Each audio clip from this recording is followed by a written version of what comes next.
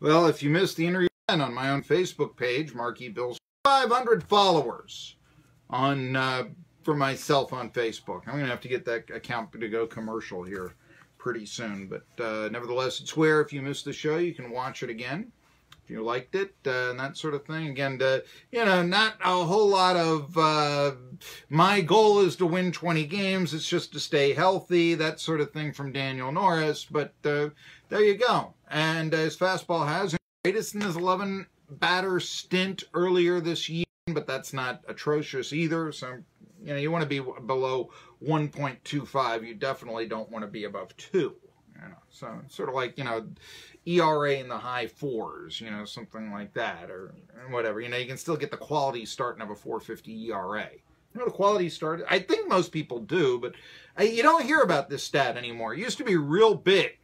Was the quality start was a starting pitcher goes 6 innings and he allows 3 earned runs or less. And it was criticized because they said, well, then 4.50 ERA. By the way, I got the sin that it once was. Regardless, a couple of other baseball notes. Bobby Cox reportedly suffered a stroke last night. That was, yeah. Of course, he hasn't been the Braves manager since 2010. About 10 years ago, I did a story on him, a big feature on Baseball Digest. I think that there are 2 really notable pinch hits in baseball. Manager has to call for it. I guess you can say, hey, he's got a hit. Borowski came up in 1960. You know, Danny Murtaugh had to have the foresight to bat him 8th. But, okay. But anyway, no, 2 great pinch hits in baseball history. I would suggest, if you look at Dusty Rhodes in the 1954 World Series, when the New York Giants, yes, New York Giants swept the Cleveland Indians, who had won 111 games, which at the time was the American League record. They feasted on a lot of bad teams, the atrocious. But still, it really, I mean, the Braves staffs of the 90s, you know, you had Maddox, Schmaltz, Glavine, and then, you know, whoever else, Nagel or Leibrandt or, you know, Pete Smith, whatever, you know. But the 4-man staff of the Indians back then, you had all kinds of Hall of Famers. You had Bob Lemon, Bob Feller, Early Wynn, who won 300 games. Is Early Wynn in the Hall? I think he is. And Mike Garcia, who was sort of the left ERA championship. He was a very good pitcher of the era. And even then, the Indians just had, you know, Hal Newhouser, speaking of the Tigers, was a huge star in the 4th. And that sort of thing. They had Satchel Paige. This is not in 54, but anyway, 48 when they won the World Series. You know, they had him, Gene Bearden. They had a lot of really good pitchers back in those days. And, you know, so it was comparable to what the Braves staff was. Now, I mention that because, yes, they were foiled in the 54 World Series when Leo DeRocher, I mean, you know about the catch that Willie Mays made. The winning hits came in large World Series MVP the next year. That was created in 1955. Had it been in 1954, my guess is Dusty Rhodes would have won it. You could have made an argument for Mays with the catch, but you know, he was coming up with big, huge pinch hits to win game after game after game, and that won the series. For the Giants, swept the series for the against the favorite Indians, who, by the way, really screwed up. I've always thought Al Lopez was yeah. I'm talking baseball history. I love to do it. I'm sorry. I know I got a bunch of consultants saying nobody has American heritage. We must say. I always thought but when I look at these great sporting events, the 1954 World Series, I still want to know why Bob Feller didn't start Game 4. And if he did, I mean, that's the storybook. He could have led an Indians comeback, even down 3-0. I think they could have been the first team to come back from 3-0. If Lopez had gone with Feller in the 4th game, and that's what the storybook says, you go with the franchise great, he stops the bleeding, and then you've got this great staff, now potentially win 3 games in a row. It's a debate. It's not certainly anything that is set in stone, but there you go. So that's your, you know, old-time baseball, you know, argument of the day. Why didn't Al Lopez start Bob Feller in the 4th game of the 54 series? Negative about Bob Feller in his career is he never won a series game. So anyway, where am I going with that? That's the story of the 54 World Series and Dusty Rhodes. The other great pinch hit in baseball history, you know what it is, Francisco Cabrera won the pennant for the Braves in '92. Jim Leyland didn't have Stan Belinda warmed up properly enough.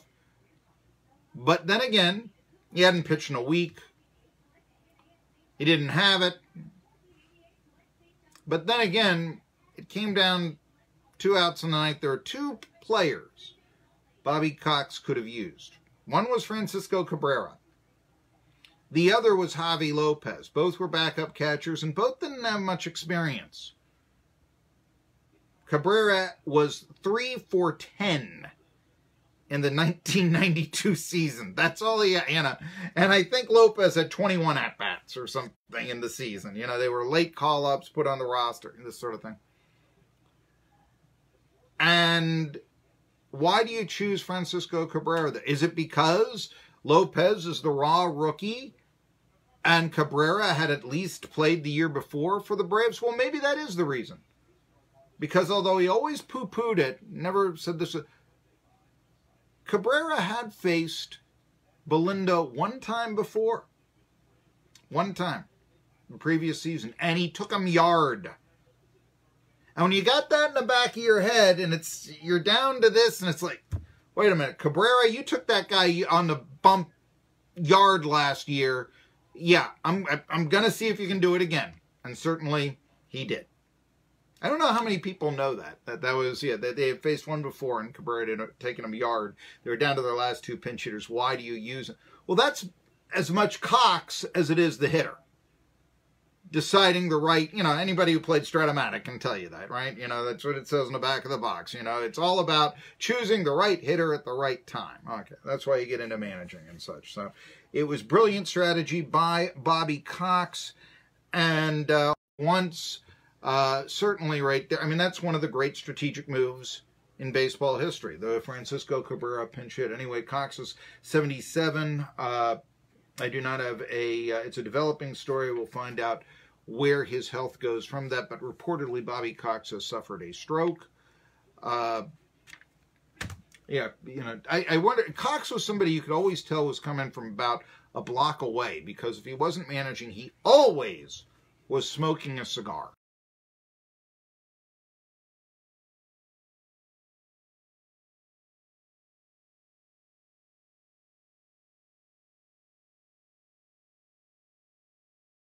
They get defensive about it. Cox would let you know. That was one of the recovery for him. Baseball play and I'm thinking baseball and strokes and men of that age. Think of, I remember Harry Carey suffered a stroke, and he actually was able to recover and broadcast for 10 more years. Teddy Bruschi, more recently, with the New England Patriots, survived play pro football, which a lot of people thought. But that's one of the baseball notes right there that's going on. Of course, we just talked to Daniel Norris, and tomorrow we will be broadcasting his old team, Science Hill, against the Unicoi County Blue Devils. At last report, the Blue Devils... we last broadcast them a 3-0 victory against Happy Valley. That was on Monday, with Peyton Whitson striking out 14. Now, this game tomorrow at Jason Cunningham, the Unicoi County Gas Utility District Health and Home, see the computer guy in Irwin, Irwin Utilities, the Irwin Paint and Body Shop, Litchfield Federal Credit Union, Jones and Church Farms, the best tomatoes in the area or possibly beyond. I'll let you decide that. But they've got a good reputation. Relay for Life of Unicoi County and Jones Hardware. They're all sponsoring Unicoi County baseball and softball. The softball team now 5-0 at Unicoi County in the Three Rivers Conference, and alone in victory yesterday against the the Elizabethton softball team. We're now in this, I said, it's the Lady Vols, but it's not the Lady Bucks, and Mercer, they don't even let you call the team the Teddy Bears anymore, which was a great name up till 91 that the female teams had there, but that's now considered, I don't know, they don't like to do that anymore. When we come With us, the Predators and Adam Nelson, coaching changes. I'm going to talk coaching changes. Who could be the Lady Vols coach